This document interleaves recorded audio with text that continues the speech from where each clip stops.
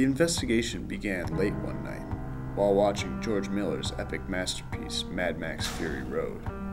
A quick IMDb search revealed a true mystery, that sequences from the film were shot using both ARRI Alexa and Canon 5D Mark II footage. Some late research has revealed that even more high-budget films are using these cameras as a pair, citing the 5D's use as a semi-disposable stunt cam. Shocking. But this is where directors stopped, shrouding their workflows from the rest of the world. We had to know more, so the sleuthing began to expose an intercutting workflow between a high-end digital camera and a DSLR. The ARRI Alexa Classic is a high-end digital cinema camera that delivers film-like image quality and natural color reproduction. Raw footage was recorded in 2.8K 12-bit log using ARRI's Log-C color space. The Canon 5D Mark III is a prosumer DSLR camera that is widely used for photography and videography. Even though it's a lower-tier camera, the 5D can still deliver high-quality footage. In order to shoot RAW, we needed a camera that had Magic Lantern firmware, which unlocks many features that the Canon's original firmware does not allow. Another thing to note is that the Canon's effective sensor size is more than twice that of the Alexa's. To compare the footage on an equal playing field, we had to obtain equal exposures with equal focal length lenses. Since the ARRI Alexa's native ISO is 800, we had to use 3 stops of neutral density filters to match to the Canon's native ISO of 100. Additionally, the Alexa uses ARRI's PL lens mount, while the 5D uses Canon's EF lens mount, meaning that the lenses would not be interchangeable between the two cameras. Once our shooting matrix was set up and our scenes planned out, the shootout began. Before we could properly assess how the two cameras could successfully be intercut with each other, we had to first understand what we're working with. To do so, we laid out a few tests. Dynamic range, color reproduction, noise, sharpness, and ability to composite are all important factors to keep in mind when trying to intercut. In order to look at the camera's sharpness and color reproduction, specifically with skin tones and faces, we set up a lineup with some shady characters and a Macbeth color checker chart. Capturing skin tones correctly is a cinematographer's main objective, so seeing the differences between the cameras will tell us in what situations to use the Alexa and in what situations to use the 5D. For these scenes, some primary color correction was applied in order to compare the footage fairly. Taking a look at the mugshot, the first thing you'll notice is that the Canon image has an overall darker, warmer tone to it.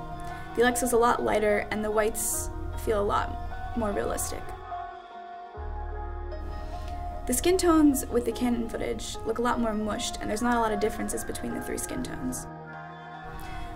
The Alexa's skin tones feel a lot more natural. They have a greater difference between the 3 skin tones. Also with the Alexa footage, you'll notice that it just seems like there's a greater range of colors overall than with the Canon 5D.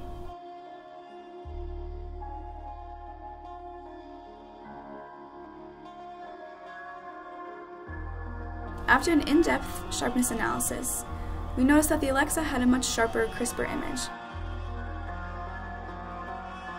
Looking specifically at faces, we liked the look of the Alexa much better. It had a much more cinematic and crisper tone to it. To quote a dear friend of mine, ARRI captures the human side of things.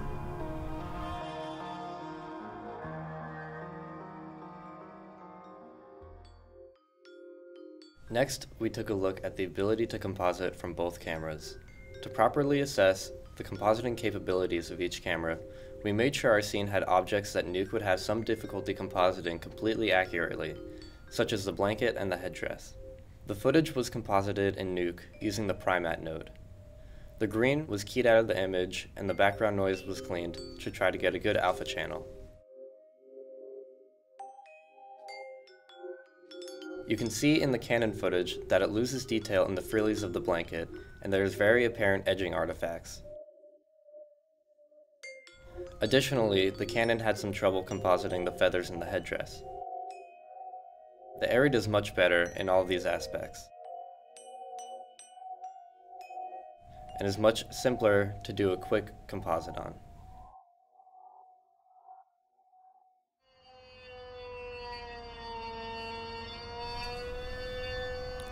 When comparing any two imaging systems, it's essential to evaluate the noise.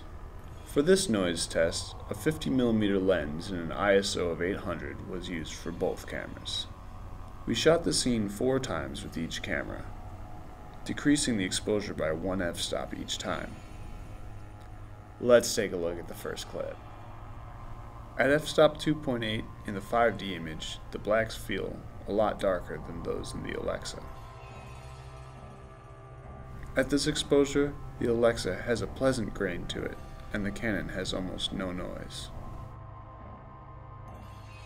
At f-stop 4, the Alexa clip shows maybe a tad bit more grain, but it remains pleasant.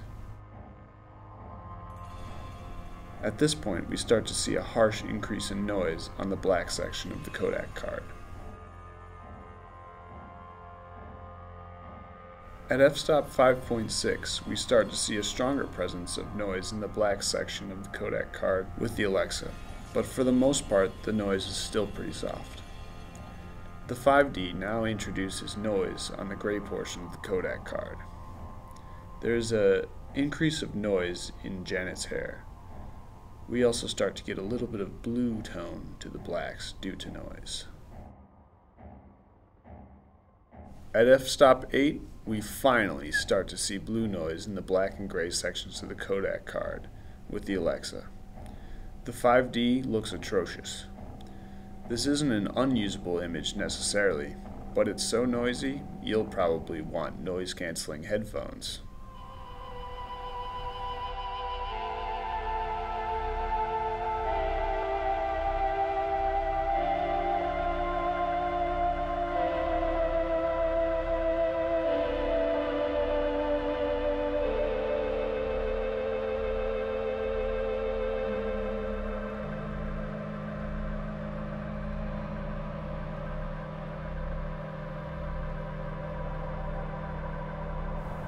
If you're going to match the footage between 2 cameras, it's imperative that you know the dynamic range of both cameras.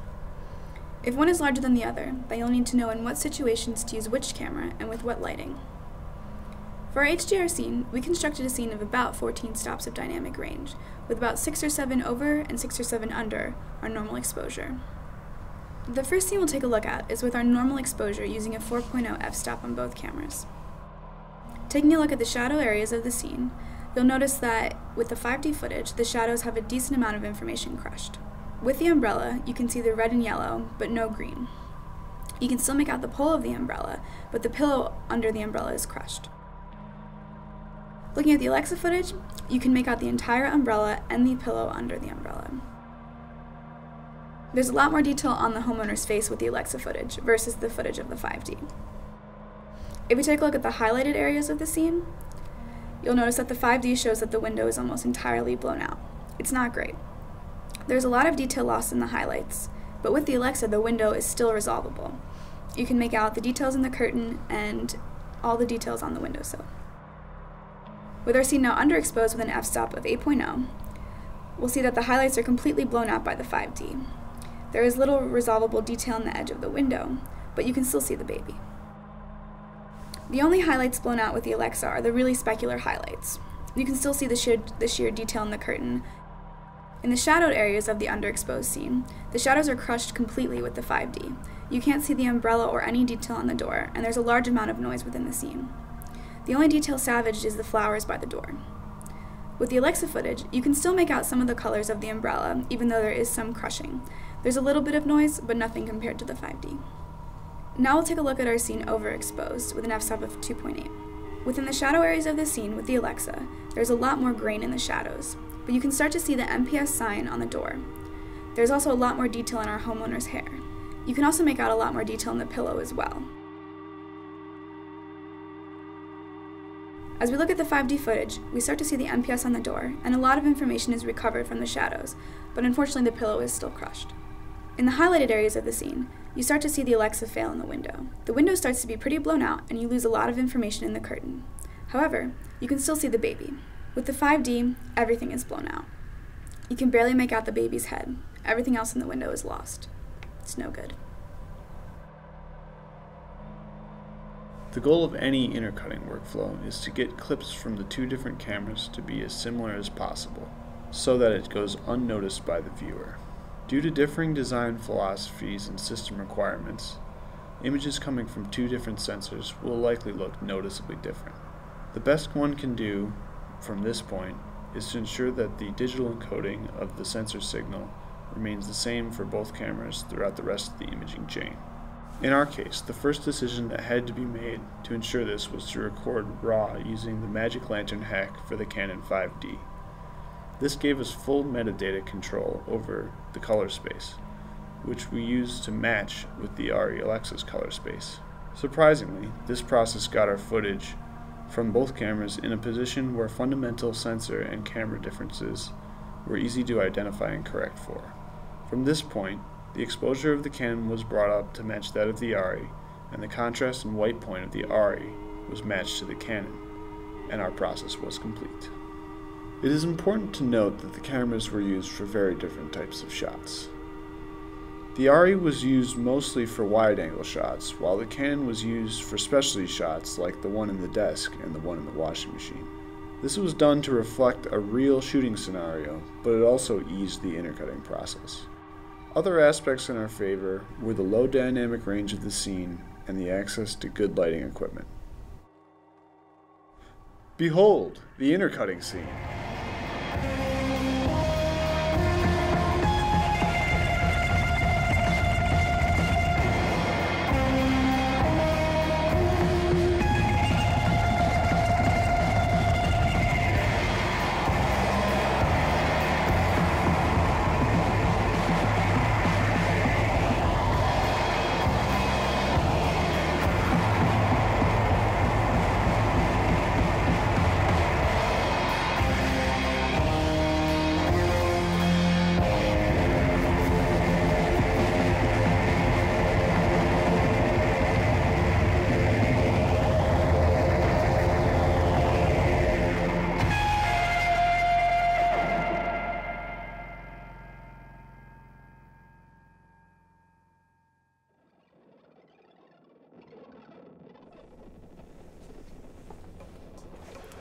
From our research, we've determined that you can successfully intercut between the ARRI Alexa and the Canon 5D Mark III. If you avoid using the Canon in high dynamic range scenes, low light scenes, scenes that will be used for green screen compositing, and close-up of faces. And you follow our prescribed workflow. Then it'll be a cinch. Thanks for watching, and have a great day.